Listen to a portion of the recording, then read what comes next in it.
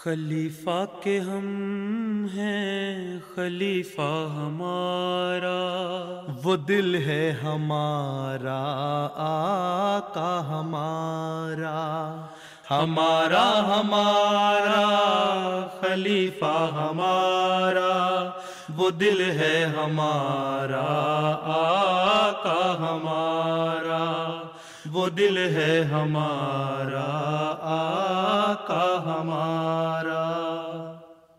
Assalamu alaikum and welcome to This Week with Huzoor.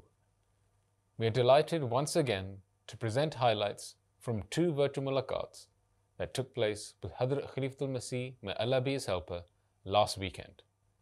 We begin with Saturday's event, where beloved Huzoor met with Khuddam Waqfin-e-Nau from Canada. Last weekend, over 1,000 members of Waqf-e-Nau in Canada were blessed with the opportunity to participate in two virtual mulaqats with Hज़rत Khalifatul Masih V, may Allah be his helper. The first mulaqat took place on Saturday, where around 500 Khuddam aged Waqfin-e-Nau gathered at the International Centre in Mississauga. After a short formal session, the Khuddam were able to seek Huzoor's guidance on a range of issues. One Khadim asked about the development of one's relationship with God Almighty.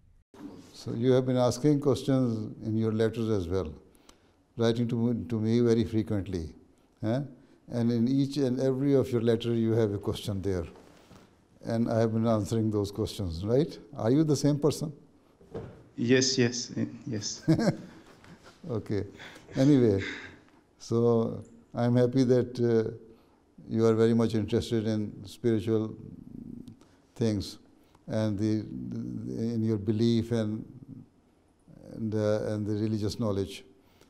You see, the first thing is, yes, of course, we should try to develop our communication with Allah Ta'ala, but it is not necessary that you always receive some ilham or dreams or such type of things.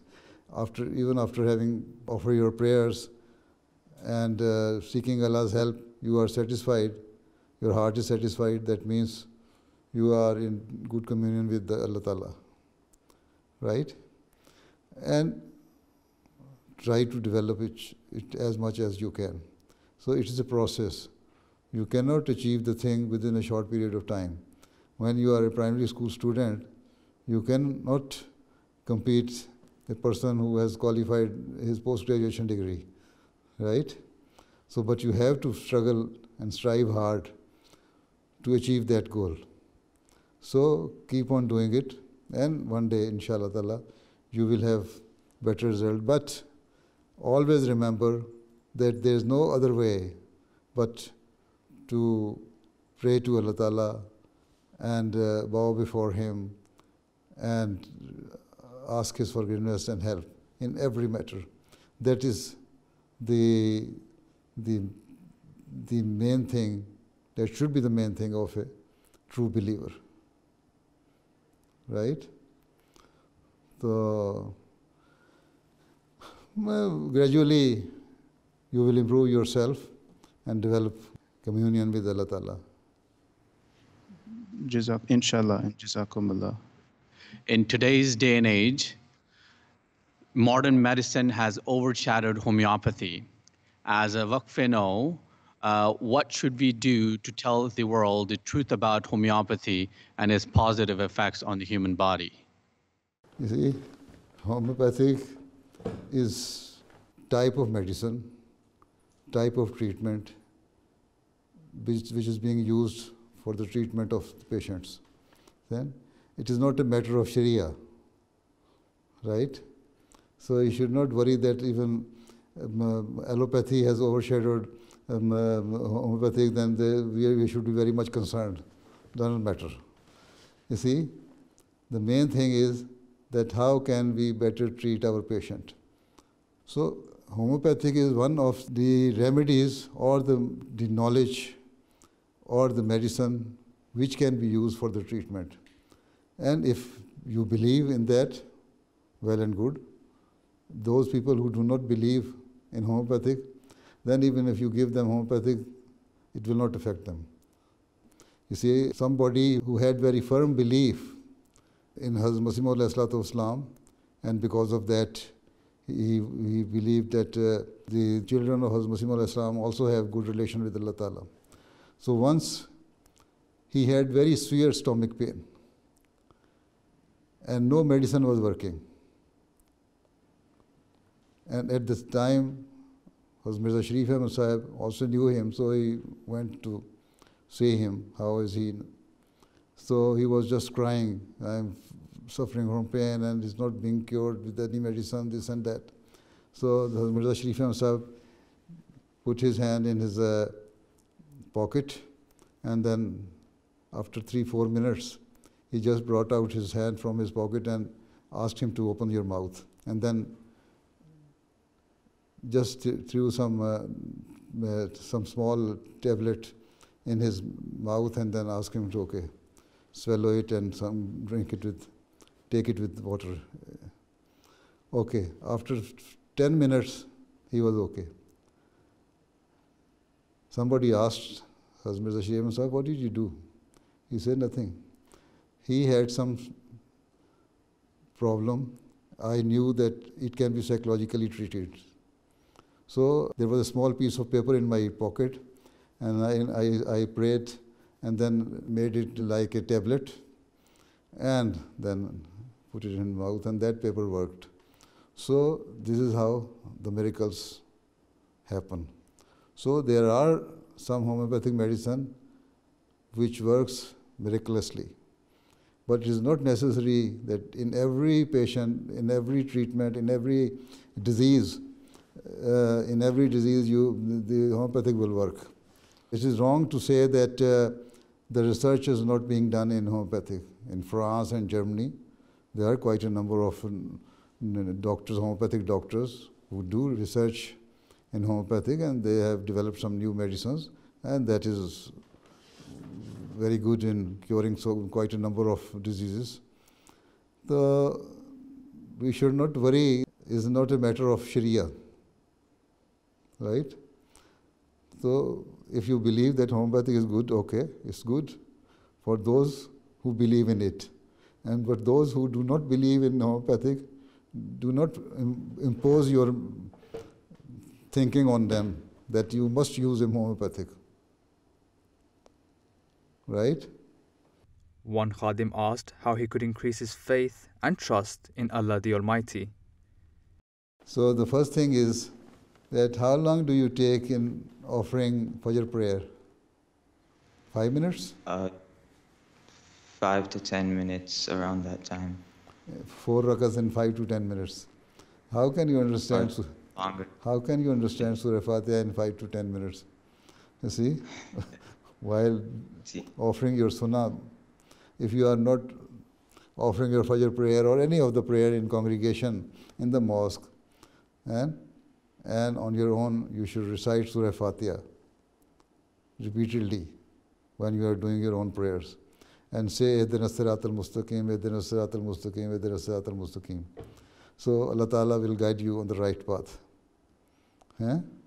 So repeatedly do it in your prayers. And in your sajdas, fervently pray to Allah Ta'ala that Allah Ta'ala give you the strength to be a good believer and firm in your faith. So it will take time. You see, what are you doing? Are you going to school or college, university? I'm going to school, high school. School, grade 12? Yes. Achha. So see, this is your final year in the secondary school. Until and unless you work hard, you know the in-depth knowledge of your subjects which are being taught to you, or your whatever is in your syllabus, or in your course, or in your books, you cannot qualify or succeed.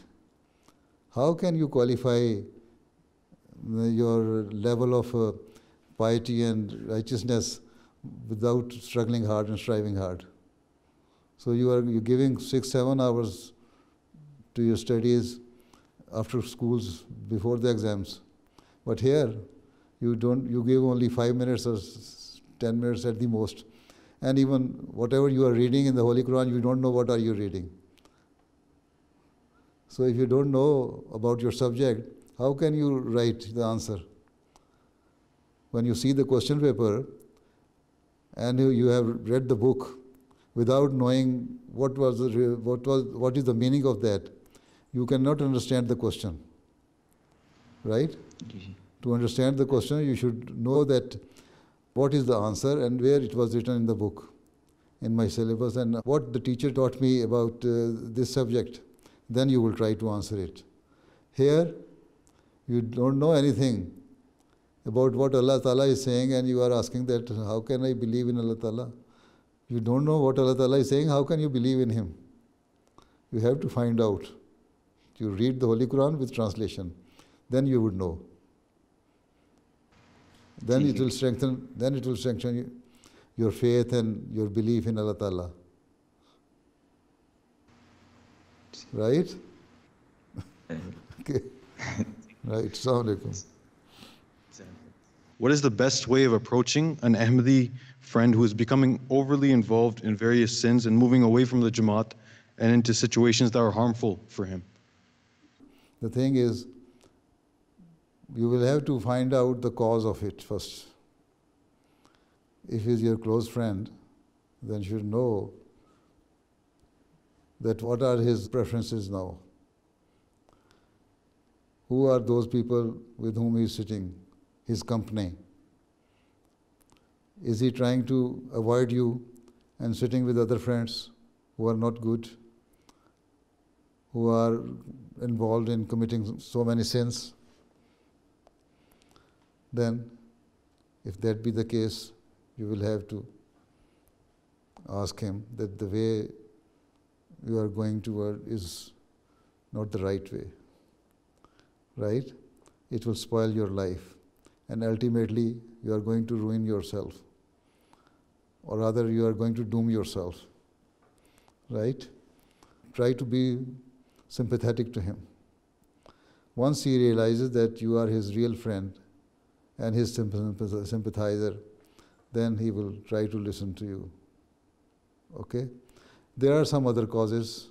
Sometime when some boys, youngsters, have some problem in their houses, their father and mother don't have good relations, that is also causing them to deviate from, because one side, their father and mother say that religion is the thing which teaches us do good things. Whereas when he sees the action of his father and mother, they are not even practicing those things, and their character is, disturbing him. Sometime, some office bearers become cause of the trouble, right?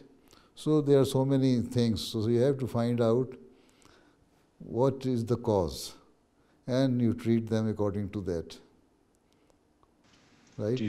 But the main thing is that they must realize, they must understand that you are his sympathizer and best friend. Then they will listen to you. Okay? Jazakallah. Assalamu alaikum. I am son of martyr. What's your advice for families of martyrs who came from Pakistan? Your parents, your father or whoever was martyred in Pakistan, they sacrificed their life for the cause of the Jamaat. And you are here in this country because of the Jamaat. And here in this country, instead of indulging yourself into the bad things of this society, try to find out the good things of this society and portray yourself as a role model for these people. Right? And excel, if you are a student, excel in your studies. If you are a worker, work hard, and always try to keep in mind that Allah Ta'ala is always seeing you, Allah Ta'ala is watching over you. Whatever you do, if people are not seeing, Allah Ta'ala is seeing it. So since you have come here because of the Jamaat, because your father or your relative sacrificed their life for the cause of Allah. So you should try to work hard to listen to the commandments of Allah, to practice the commandments of Allah, and show your example as a good believer, a Mu'min, an Ahmadi. Right? Ji Okay. Allah Hafiz. Assalamu alaikum wa rahmatullahi wa barakatuh. Walaikum salam rahmatullahi wa barakatuh. The following day, more than 550 Waqfineno in Canada had the honor to meet Hazrat Khalifatul Masih V, may Allah be his helper. Once again, following a short formal session, the Atfal had the chance to ask a range of questions. Huzoor, my name is Shahriyar Ahmed Danish, and my question is, as a new high school student, I notice many evils in school that occur. Please advise us on what we should do to avoid all the evils that are commonly found in high school. You see, so now you are almost 15, right? And this is very dangerous age. Teenage normally is. And when you reach the age of 15, 16, 17, now you think that you are now mature and there should not be any restriction on you. But keep in mind that you are an Ahmadi and you believe in one God and that Islam is the true religion. We believe that the Holy Quran is the last book of Sharia, which was revealed to the Holy Prophet ﷺ, right? So there are quite a number of commandments. Allah Ta'ala has told us these are the bad things, these are the good things, right? So if we know that what is bad and what is good, then obviously if you are a sane person, if you have some wisdom, then you will try to avoid those things which are bad, which can ultimately destroy your life here in this world and the hereafter. Don't think that if you are committing something wrong, doing something wrong, nobody is seeing you. Always remember that Allah Ta'ala is always watching over us. And He knows each and everything, whatever we do. So, for the sake of attaining the love of Allah Ta'ala, for the sake of sticking to the teaching of Islam and commandments of Allah Ta'ala, we have to do the good things which have been commanded to us by Allah Ta'ala. So in this way, you can avoid the bad things of this society, of your students. And also, at the same time, you know your fellow students, if they are doing something wrong, then you should try to express your dislike on that thing. Or rather, you should hate that thing if they are doing something bad, right? And they should know that you don't like it. When they come to know that you don't like bad things, they will avoid before you. So this is also one of the ways you can avoid these things. And try to pick your friends, choose your friends from among those students who are good in nature, good in studies, and morally good. Okay? Jazakallah, Huzoor. What is the best way to have a connection with Huzoor so Huzoor knows who I am? Who you are? Then you should write to me frequently. And sometime you can write to me something, some good joke, some good narration. So then I will remember that he is the boy who wrote to me such and such thing. Right? Okay. If you like, you can paste your picture as well on your letter. Okay. Assalamu alaikum. Jazakallah Huzoor.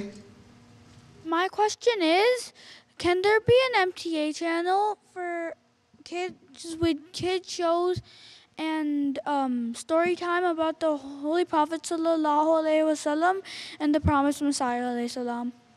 Nowadays, there is a slot of children program, and that is story time.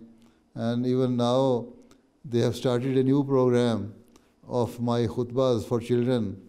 So they are in that program, they try to explain my khutbah in easy language and in different ways which is understandable for children, right? So, but at present we have some slot for the children, but time will come when we shall have MTA children, a dedicated channel for you later on, but not now.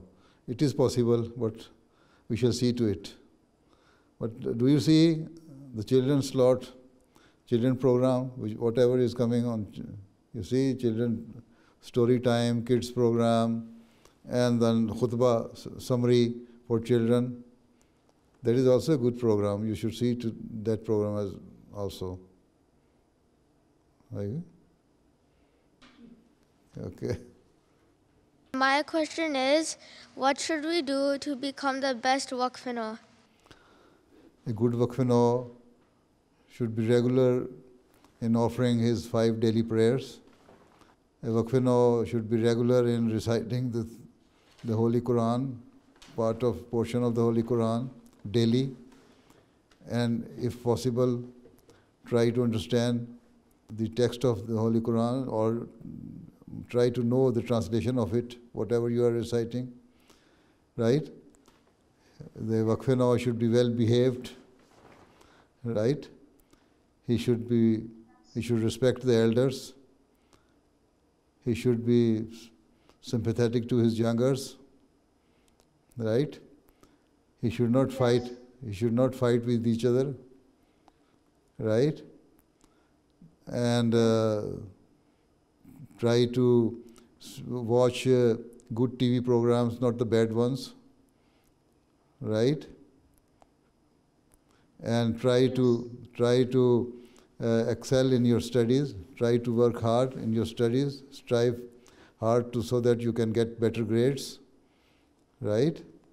So these are some of the qualities, and other than that, you can listen to my khutbah or read those points which I mentioned there. Okay? Okay. Assalamu alaikum. Assalamu alaikum. Okay, Allah Hafiz Nasir. Assalamu alaikum wa rahmatullahi wa barakatuh. Wa alaikum assalam wa rahmatullahi wa barakatuh. Those were highlights from 2 virtual mulaqats that took place last weekend. We now end with our final segment, the Friday Sermon Summary. In today's Friday sermon, Huzoor Anwar, may Allah be his helper, continued his series of sermons on the companions of the Holy Prophet sallallahu alaihi wasallam. Whilst narrating from the writings of Hज़rat Muslim Maud radhiyallahu ta'ala anhu, Huzoor mentioned the ardent desire of Hज़rat Umar radhiyallahu ta'ala anhu to be buried next to the Holy Prophet sallallahu alaihi wasallam, and how this was fulfilled. एक और जगह मसीह अलैहि सलाम फरमाते हैं कि जो शख्स बकमाल शौक़ अल्लाह के दामन से वाबस्ता हो जाता है तो वो उसे हरगिज़ ज़ाया नहीं करता, ख़्वाह दुनिया भर की हर चीज़ उसकी दुश्मन हो जाए, और अल्लाह का तालिब किसी नुकसान और तंगी का मुँह नहीं देखता, और अल्लाह सादकों को बेयारो मददगार नहीं छोड़ता। अल्लाह अकबर। इन दोनों यानी अबू बकर उमर के सिद्क़ व खुलूस की क्या बुलंद शान है।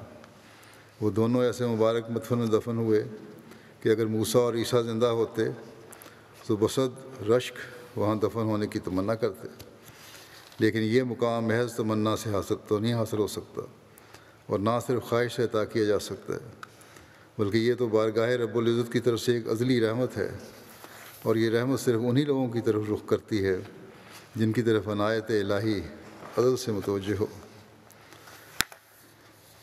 हज़रत मुस्लिम माऊद رضی اللہ عنہ بیان کرتے ہیں کہ جب حضرت عمر فوت ہونے لگے تو انہوں نے اس بات کے لیے بڑی تڑپ ظاہر کی کہ آپ کو رسول کریم صلی اللہ علیہ وسلم کے قدموں میں دفن ہونے کی جگہ مل جائے.